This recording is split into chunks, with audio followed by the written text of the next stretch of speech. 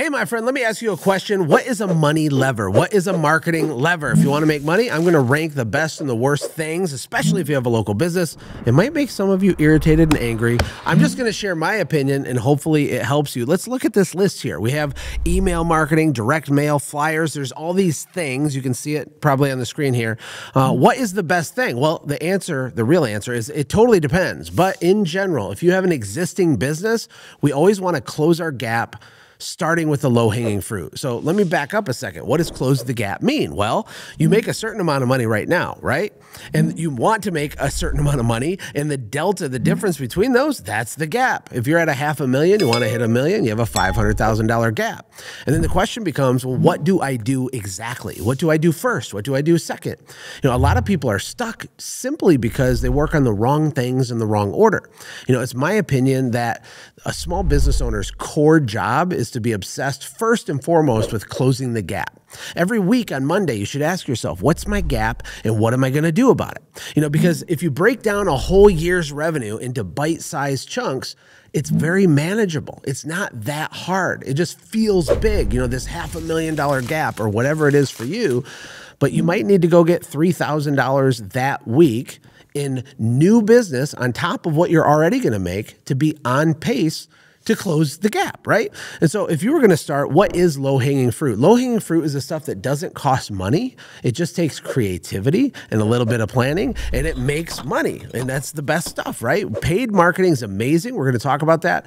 But if you have an existing customer list, for most local businesses, your email list is probably going to be one of the places that we'd start, because these people already know you. They already like you. They already trust you. You have a relationship. They already gave you money.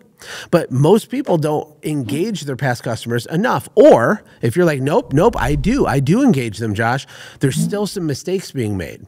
And it's in the way that you engage them. I'll give you a couple examples. So when you send out an email, if you're like most small business owners across America, it's very transactional. It almost feels dirty because your customers only hear from you when you want something for them. And that's not great, right? What if the only time you told your wife that you loved her was when you wanted to have some special mommy-daddy time, if you know what I'm saying? You know what I'm saying? I like mommy-daddy special time. But you have to not do that, right? Same with your customers. If you send out an email that says 10% off spring special, book now, some people will book, but you're leaving a huge amount of money on the table. It's actually not rare when I work with a small company for them to make 10, 20, 30,000 real quick just from changing the way they do their emails. I'll give you a couple of rules of thumb. Number one, you never just send one email. If you're going to do an email promotion to make money, we always send a campaign, never a one-off. Say it with me, class. Never send one. We always send a campaign. So let's look at it as 3 emails. The second rule is that you want to have a logical justification for your campaign. What is a logical justification? Well, it's pretty simple. It's the reason that you're contacting them other than, please give me money. You ever seen the movie Oliver? Is that what it's called, Will? Oliver Twist? The little boy's like, please, sir, can I have some more porridge, right? That is this great classical musical, but that's what business owners do. When you send out your one email offering 10% off, you're saying, please, sir, can we have some more porridge? We don't want to do that. There needs to be a different reason why we're sending this campaign, making this offer, and putting this promotion out there. And it can be almost anything. Did you know that there are weird holidays for every single day of the year? If you go to timeanddate.com, they'll give you a list. There's like National Chips and Salsa Day, and there's, Best Friend Day, and there's all these things, Love a Puppy Day. I don't know. There's a bunch of them. And when you have an excuse like that, that could be a logical justification. Another logical justification could be, hey, your name came across my desk this morning and it looks like you're due for a service, but we have a problem. We only have 10 more slots left. And so I wanted to give you a courtesy to make sure we get you scheduled. And that reframes your 3-part email sequence to be a customer service-y feeling thing. So we start with that. There's some other low-hanging fruit stuff to make money too. So if you're looking at money levers, the next one that stands out to me is networking. Networking is the other most underutilized thing ever. I'm going to put that in the top row on my chart here as well, because the best way to get friends is to be friendly. And one relationship could be the only door you need to open to your next $100, $200, $500,000, believe it or not. Well, who do you network with? Well, you want to make a list. Some people call it a Dream 100 list of the people that you wish knew you. Have you ever heard the quote that it's not what you know, it's who you know? That can be said better. A better way to say it, and shout out to Edwina Adams' husband for giving me this. He told me one time, he said, Josh, it's not who you know, it's who knows you. That's the question. Who in your town locally knows you? Who is sending you business? Who is a doorway to 20 customers, to 30 customers, to 3 customers a month? These are relationships you need to build. You got to do work. You know, it reminds me of the other quote, you dig your well before you're thirsty.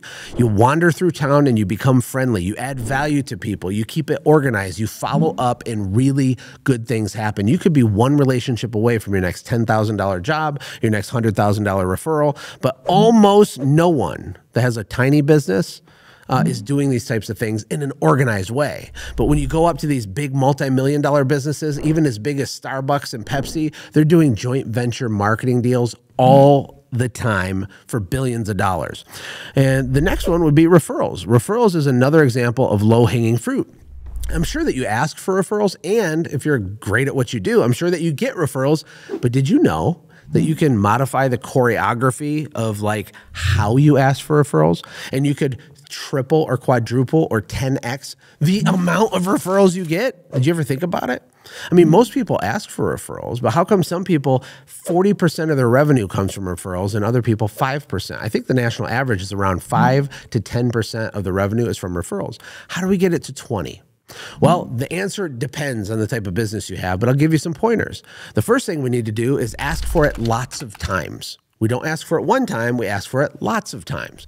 Maybe when you first book the appointment, that's the first time you ask. And when you show up to do the estimate, that's the second time you ask. And then when they hire you and you're on the job site, that's the third time you ask. And then you do a customer service call to follow up and make sure they're satisfied, that's the fourth time you ask. Maybe you send a note or a postcard in the mail thanking them for their business, that's the fifth time you ask. And then maybe there's an email that goes out, maybe that's the sixth time you ask. Just that by itself will create literal free money for you really quickly. You know, but the other rule with referrals is to look at your choreography. It's not just asking a lot, although that's a good step one. The other thing is what happened right before you asked? And I'll give you an example. If you just say, hey, we're a small family business, always looking for referrals. If you just say that, that's good, say that. But a better way to do it is to wait until the customer says, wow, you guys just blew my mind. This is amazing. And then immediately ask right at that exact time. Right? If you got a flyer on your door for a fire alarm system for your house while your shed was on fire, do you think you'd save it and give the company a call? Yes. The reason why is because the timing was perfect. So when you're wrapping up with a customer and you ask them, hey, Mrs. Jones, did we meet and exceed your expectations today? Oh, Billy, you did a fantastic job. I'm just glowing. It's amazing. Your company's amazing. Great. Can you do us a favor? We're a small family company that relies on referrals from good people like you. Just those two things can, magnify the amount of referrals you get. The rest of the list here, let's talk about some boots on the ground stuff, right? We have things like yard signs, which can be low cost and effective. We have things like door to door, which makes most people want to throw up, but it literally works, okay? And these are what I call boots on the ground. You strap on your boots, you go out and you do stuff. But just like with the first examples I gave, it's how do you do it? There's mastery of each of these things that you can learn. And if you don't achieve mastery on any of them, you're going to be kind of bad at most of them. And you get discouraged. You think there's something wrong with you or with your market. And it's not true. Flyers would be another boots in the ground strategy. And then, then we get down to like direct mail. So in the third category, I'll put direct mail, and then I'll put paid social media kind of together. And the thing is these are good, but we want to make sure that before you're spending money on marketing, that your profitability is correct, your pricing is correct, and that you have a process for ascension. If you're selling a cleaning service, what do we sell them next? If you're selling a $500 thing, how do we get 15% of the people to buy the $1,200 next thing? Because when you have that value ladder figured out, it's way less risky to advertise using money, because your customers are worth more dollars to you. Typical small business owners don't really know their numbers because they're overworked and underpaid and it's stressful, and they have a kid and they have a dog, and then they hopefully have a hobby that they sometimes do, and they kind of neglect the numbers of their business. But essentially what needs to happen when you're paying for marketing is we need to make sure that your customers are worth more than they are now before you're doing the paid marketing. And what this does, it gives you freedom. It gives you elasticity. It's not scary to advertise in the same way that it would be for your competitor who's just doing the same things they've always done. And it changes the rules. This is why big companies can spend so much advertising. They have a really good hidden secret ascension strategy and follow-up system that makes way more money on the back end show up inside their business. And Larry, the little guy, maybe doesn't have that. And then let's put organic social media content, maybe, I'll put it in row 2, okay? I kind of skipped it because I wasn't sure where to put it. I think obviously it's very valuable and you should do it. The problem is for some people, you need money right now. And it can be a very slow strategy. You can pop off on TikTok. I don't know what kind of dance moves you have and how magnetic you are on camera. So it can work, but it can take a huge amount of time. And so a lot of business owners are basically scared to go do flyers and yard signs and knock on doors. They're nervous to go network. They're nervous to send emails to their past customers. And so they spend way too much time trying to create a great Canva image to post on Facebook so that 2 people like them, just so that 2 people like the image and one of them is your mom. I don't know what to do with that one. Obviously it can be huge, but you got to be honest with yourself. And then last but not least, we have TV and radio. I'll put it at the bottom, but it's not because it can't work. You know, one of my business partners, Michael Kaplan, built a carpet cleaning business, primarily and almost exclusively using radio to scale. And he took this company from about 600,000 in revenue to over 18 million a year in revenue. Can you imagine cleaning carpets, doing 300,000-400,000 a week, sucking dirt out of carpet, right? And the way he did it was through radio. And it really broke a false belief for me personally. You know, sometimes we tell ourselves stories like, oh, radio, that doesn't work. That's not true. It can work. And I've never personally spent a lot of money on radio. The money that I did spend, I lost it because I didn't have mastery over that channel.